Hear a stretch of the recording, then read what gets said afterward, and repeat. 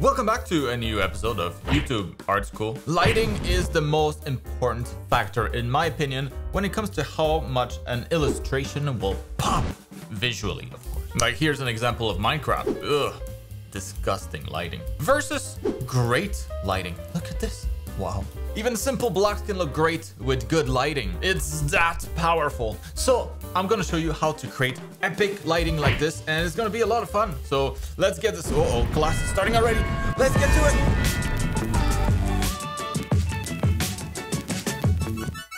All right, class is in session. Pay attention. We're going right into it with the first lighting trick. And by the way, these are all things that I do myself all the time, and you should too.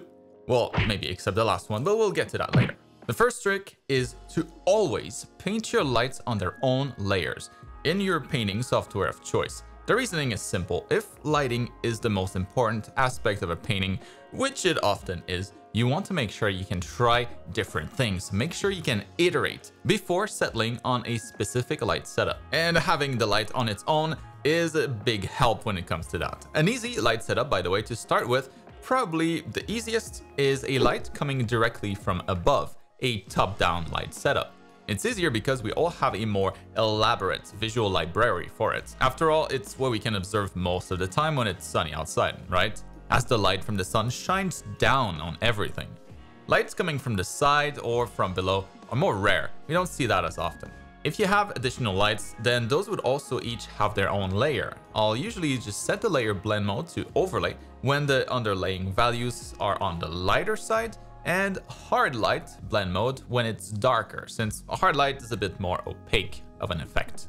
And just one detail, the contrast between the ambient values and the light values make a big difference. Contrast is important, especially when lighting is involved. If the ambient values are too light, the lighting will seem weaker as a result. See how much more this pops now? It's a difference between ambient values and light values that will indicate the light intensity, not how bright the image is overall, which might seem a little counterintuitive at first. The next trick is a quick one, directly related to the one we just saw.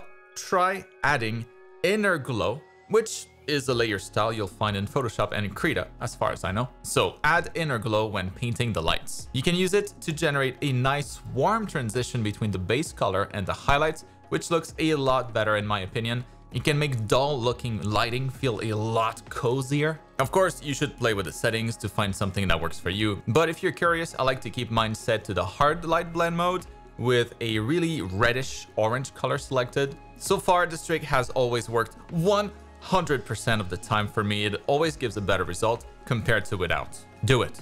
The next one will be useful for anything that needs to be brighter than your typical light. Specifically cool for things that glow, like glares, shiny metals, or anything that emits light by itself. I see too many artists painting light sources this way, and it just looks so dead. Instead, try adding a new layer on top of that, set it to hard light blend mode again, and all we're gonna do now is gently paint in the effect with a soft brush using a lighter color. And by the way, when using a hard light, anything with a value lighter than mid-gray will lighten what's on the layers underneath. If you go darker than mid-gray, then it'll sort of behave like a multiply blend mode, making everything darker. So if something is meant to glow, all we need is just a couple of brush strokes and we quickly get a much more dramatic result.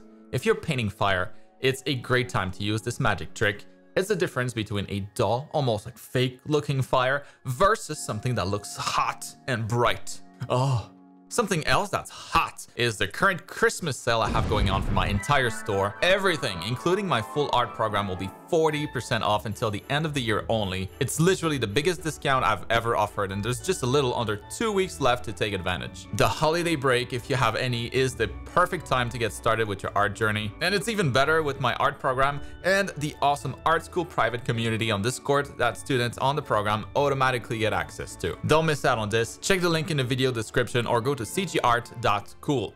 And with my shameless plug over, let's move on to the next lighting trick. In a recent video on color, I talked about a really useful color harmony called a complementary color harmony, which many of you I'm sure are aware of, and that is basically a combination of two opposite colors on the chromatic circle. So when working on your lighting, it's going to be a useful one to remember. What looks best is often going to be a mix of a warm main light source with a cool bounce light. Bounce light is weak, but it's not invisible. We'll always see it better in the darker areas of the painting, and it can really add a lot of richness to the colors when done right. What I like to do after I've painted the main light source is to use a complementary color, like a purple blue in this example, and then very lightly paint it in, coming from the opposite direction of the main light source. Of course, you could have more lights than that, but if you were going for a single one, which is obviously easier, I'd recommend doing this. What's cool is that it works for any color. You just gotta make sure you choose a complementary color, that's all. And it'll always work better when the color is very desaturated. And what's cool is that it works for any color pair. You just gotta make sure you choose a complementary color, that's all. If the main light source is cool in warmth, then a warmer bounce light will complement it nicely. Finally, a cheat. I'm going to mention this because it's just a lot of fun, but it's not really something I ever use. It may be something you might want to use though if you see value in it, just past the entertainment aspect of it. What I'm talking about is this web app called Relight. You just upload an image of yours and then it allows you to add fake lights in there and move them around to get wildly different light setups. It's really fun to try and brainstorm ideas if you feel stuck.